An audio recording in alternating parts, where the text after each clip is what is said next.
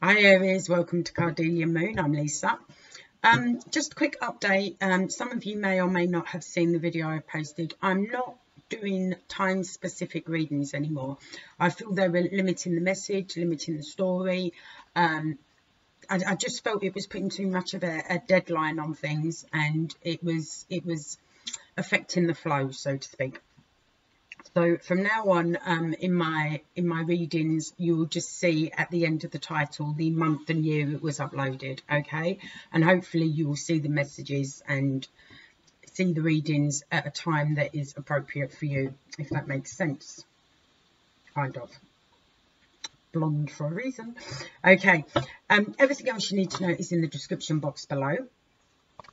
To my subscribers new and old, thank you so much for your continued likes, shares, comments, and your subscription. Obviously, it really, really does mean a lot to me, so thank you very much for that. Oh, there's another one. Oh, my God.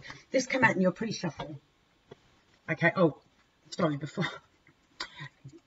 Back in the zone, Lise. Back in the zone. If you are new, hi, I'm not normally this crazy. I'm normally worse, to be fair, but please grab a chair, get comfy. Hopefully you will like what you see. If you do, you'll hit that subscribe button. Okay, back to your reading, Aries. Sorry about that. Okay, this came out in your pre-shuffle. I feel for some of you, things are a little excessive at the moment. Excuse me, apologies. There's either too much drinking, too much smoking, too much going on. There is something stuck in your mind or in your emotions or in your psyche or spirit, however you want to call it, that is just doing this. There's something you cannot let go of at the moment, okay? Something that needs to be dealt with, something that you're borderline obsessing over, okay? Now, this could be a person, a situation, it could be something you've seen, it can be anything along them lines, but at the moment, things are very, very intense for you, and things are very, very, like I said, excessive. Everything feels excessive, okay?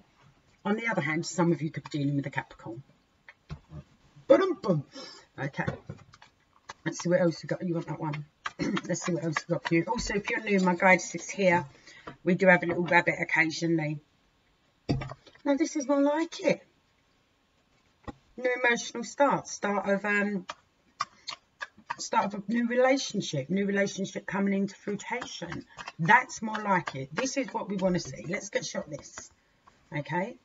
Maybe some of you are craving almost, I don't mean this is in a detrimental way to you at all, and there is no judgment here at all, trust me, but I feel some of you may be craving a relationship so much that it is actually blocking you from actually having a relationship or getting the relationship you deserve. It's all to do with something from where?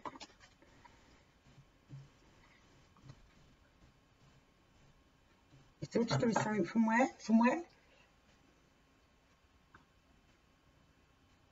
From a distance. It's all to do with something from a distance. I hope that makes sense. It's all to do with something from a distance. Something you are obsessing over that is a distance, a physical distance from you, or a distance in time from you. Okay, here we go. This is more like it now. Okay. If you can sort this crap out, okay, and this, right, if you can sort that out, or the, like I said, too much drinking, too much smoking, too much excessively thinking about something that is either a distance in time from you or a physical distance from you, okay, there is a very, very strong possibility of a new relationship, okay? Now, this new relationship is actually good. This is something that is divinely being given to you. You've paid your dues, okay? Stop doing this crap though, and then you've paid your dues, okay? You've paid your dues, you have prepared yourself, you are at a place where you are ready to accept this new relationship, okay? Because Spirit is bringing it in for you. The universe, karma, however you want to wrap it up and word it, it is bringing it in for you, okay? This is something that is actually going to help you break down the barriers. Now, this, I feel, is breaking down the barriers of what has been going on here. or with this person, or with this situation, okay? And this is actually, for the first time in ages, you are going to feel a real contentment. A real contentment. Right down here, right inside, right in your core, you're going to feel this real contentment, okay? But we need to cut down on this obsessive behavior. Whatever the obsessive behavior is, we need to cut down on that first, okay? And then this new relationship is really, really going to, I feel it's even going to take you by surprise on how vulnerable you allow yourself to be in it. Because what we need to understand is there is a strength in vulnerability. I'm the world's worst at being vulnerable. I hate being vulnerable. I don't even like physically feeling vulnerable, let alone emotionally, spiritually, or anything like that. But there is a strength to it. And if you can learn to accept it and be comfortable with it, okay, it can bring you so many rewards that you're just unaware of, absolutely unaware of. So yes, this new relationship will break down those barriers, and yes, you will be very, very surprised on how vulnerable you've allowed yourself to be in this relationship. And it's very nurturing as well. This person actually wants to be quite nurturing to you, that they in themselves are quite emotionally strong, okay, and they are not afraid of their emotions. And seeing someone come at you who isn't afraid of their emotions is also quite new to some of you.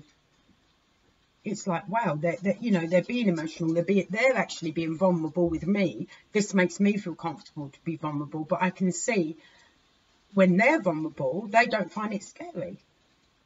They're not afraid of it at all, because they're happy and settled with their emotions, and they're well aware that emotions are just that. Whether they're good or bad emotions, if you want to label emotions as good or bad, at the end of the day, they are still just emotions. And as long as you face them, and as long as you accept that they are there, and you look at them and go, okay, you're fear. Okay, fear, let's have a look at you. Why am I fearful? What is it I'm fearful of? Why am I feeling this way? And if you face that fear, okay, you'll find that it isn't actually as big and scary as it made out it was. And it's the same with everything. It's the same with happiness. It's the same with jealousy. It's the same with any emotion you can think of. Okay, being too hard on yourself actually stems from an emotion. You know, and once you face these, they don't seem as scary. And that's when you find that you can actually be perfectly okay, and there is absolutely nothing wrong in being vulnerable. Absolutely nothing wrong in it at all, and nothing to be feared from it. So I'm really happy for you, Aries, because this relationship that is coming your way teaches you those things. Without a shadow of a doubt, it teaches you those things. Teaches you the strength and the vulnerability, because this person is emotionally strong enough to be vulnerable with you. It's beautiful. It really is beautiful. Don't start, you two. It really is beautiful. I like it. All right, my darlings, I'm going to leave that with you. I will be back again very, very soon. Please don't forget to hit that subscribe button. Drop me a line either by email or comment. I love having little chats with you, seeing what you have to say. Even if you just think I'm a crazy chick, put that down. I'll laugh, but I'll still like it. All right, my lovelies. I will speak to you soon. Lots of love. Bye.